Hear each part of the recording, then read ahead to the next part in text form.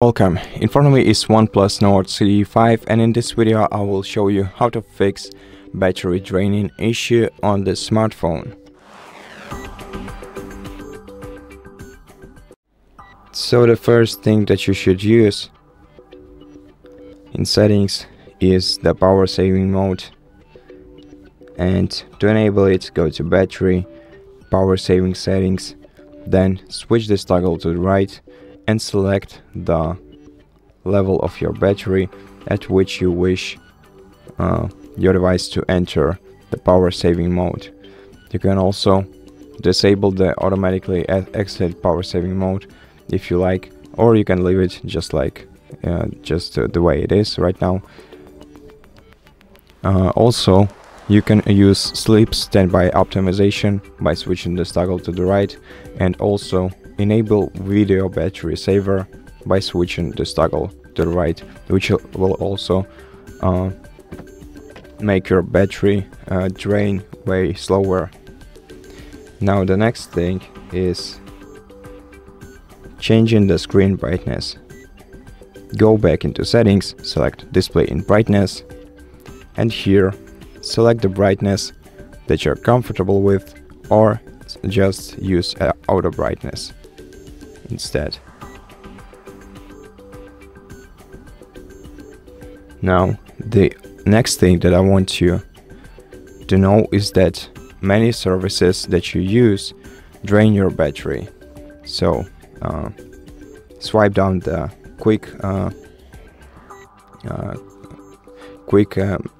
settings menu, and as you can see here we have things like location, Wi-Fi and Bluetooth, and many of them will drain your battery while you're using them in the background. So make sure to switch off the services that you don't use, which will also help your battery drain way slower. Now the next thing is the battery draining applications.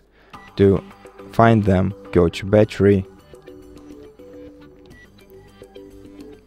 You can sort the battery usage by the last 24 hours or by the last 7 days, and locate which applications drain your battery the most. As you can see, for me it's PUBG Mobile and Asphalt. And if you want these applications to drain your battery less, go to power saving settings, scroll down, go to app battery management, select the application that you want to stop draining your battery, and select restrict the background activity for this application. I will go with the smart mode for this one because I'm gonna need it later. And the last thing that I want you to mention is software version. So always make sure that your system version is up to date.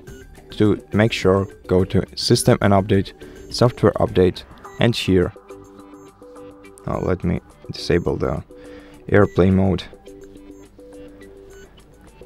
Connect to the internet and make sure that you don't have any updates to install, that your version is up to date, and if it isn't, then make sure to install the latest version of your software in order to ensure that your hardware works properly on your phone. And that will be it. I hope that this video helped you, and if it did, consider subscribing to our channel, leave us a like and a comment below, and I'll see you in the next one.